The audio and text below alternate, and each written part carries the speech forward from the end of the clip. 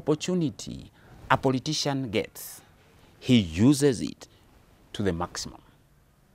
And Kenyan politicians are no exception. So when the CRA formula in the Senate presented an opportunity, politicians in the Senate and elsewhere grabbed that opportunity and would want to use it for their maximum gain. And politicians, as we can see in the Senate, elsewhere, are also using this.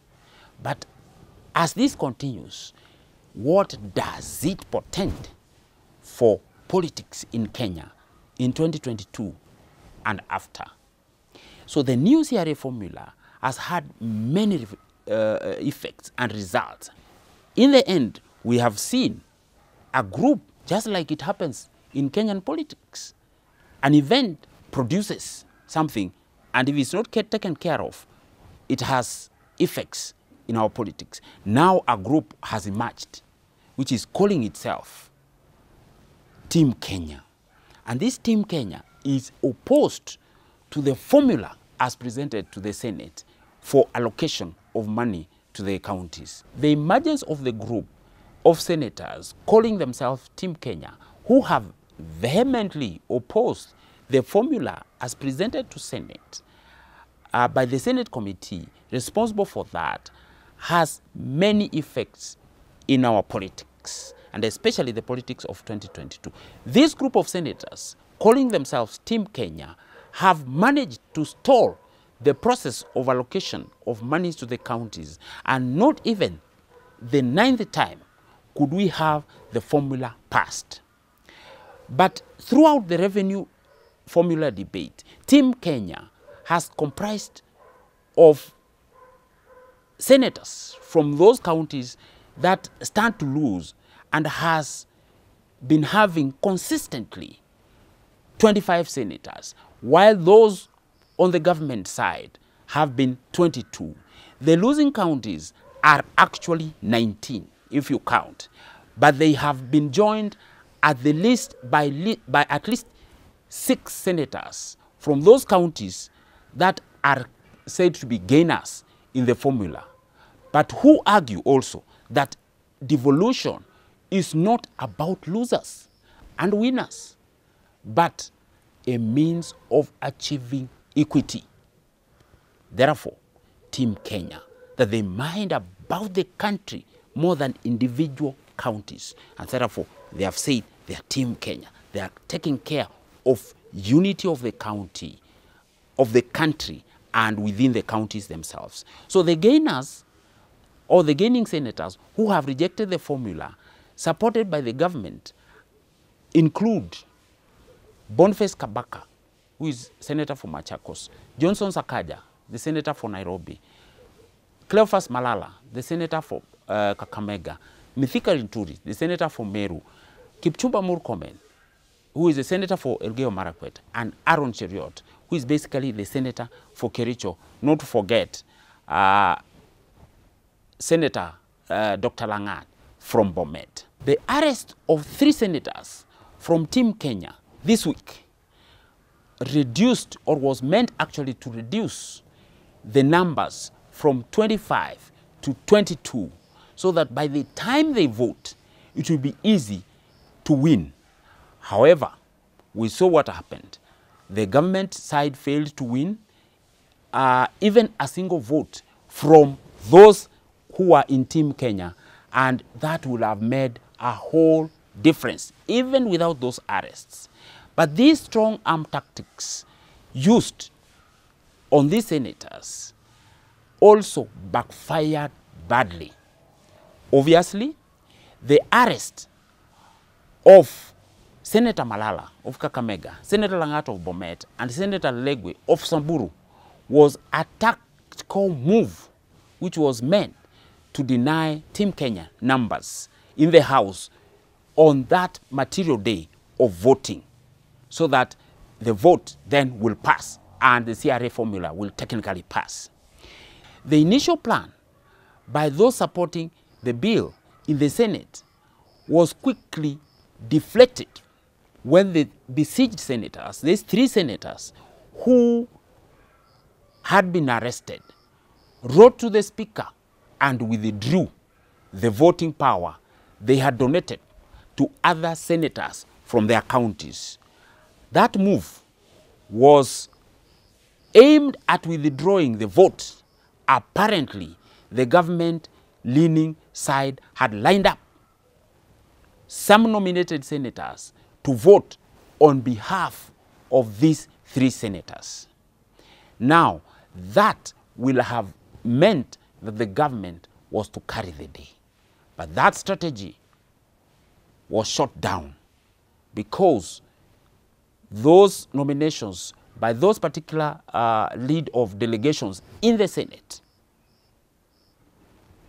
was watered down when the letters were presented to Speaker Kenneth Lusaka, meaning that those who the government had thought will vote on their behalf were denied the opportunity to do so, which meant that the impasse, the confusion continued. But there are several issues we learn from the composition, from the acts of Team Kenya up to this extent, that the government is not able actually to pass the CRA formula.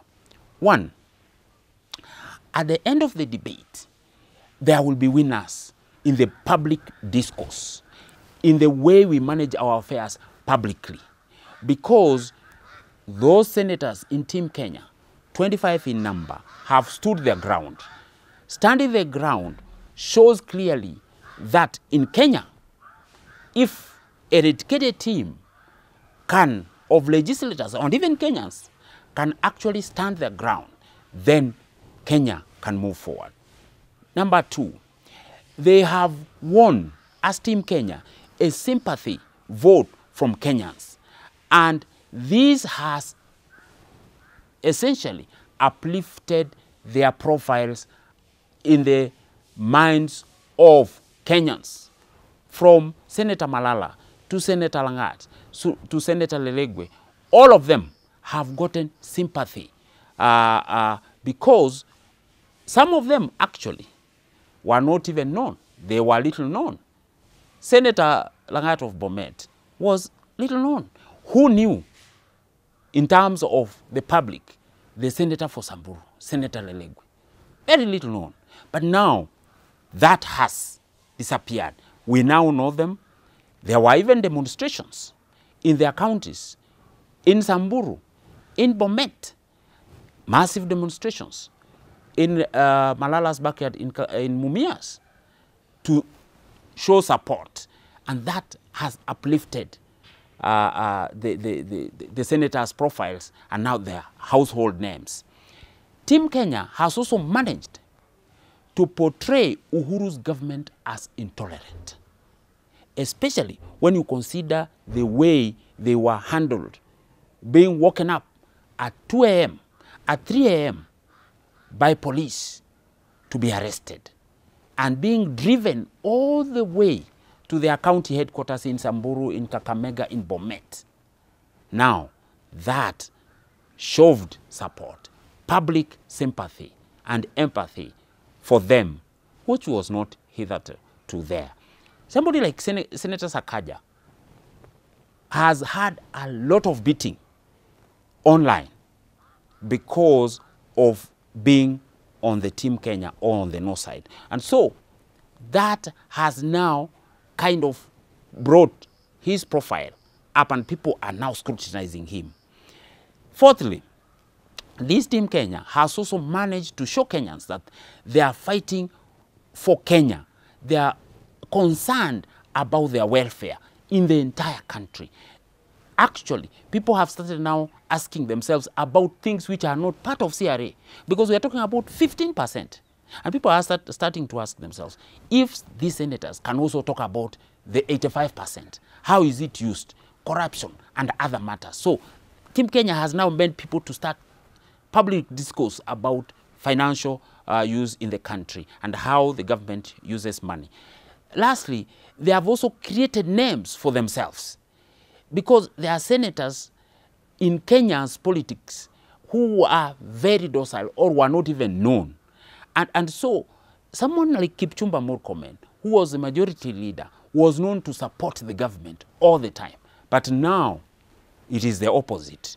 He is on the people's side. He is opposing the same government. Actually, he is in Jubilee, and he is opposing the same government. And so, some people are going through rebirth through this group. They are being reborn, you know. And finally, I can say, they have also, as Team Kenya, served to show the weaknesses within the leadership of Jubilee in the House or in the Senate. Remember, this leadership was just changed the other day. And so they have clearly, Team Kenya has shown how the leadership in the Senate by Jubilee or the government is incompetent, cannot be able to deliver government agenda in the Senate. And therefore, there will be need to scrutinize and see how to make it better to be able to push government agenda in the Senate. Until next week, it's bye from here.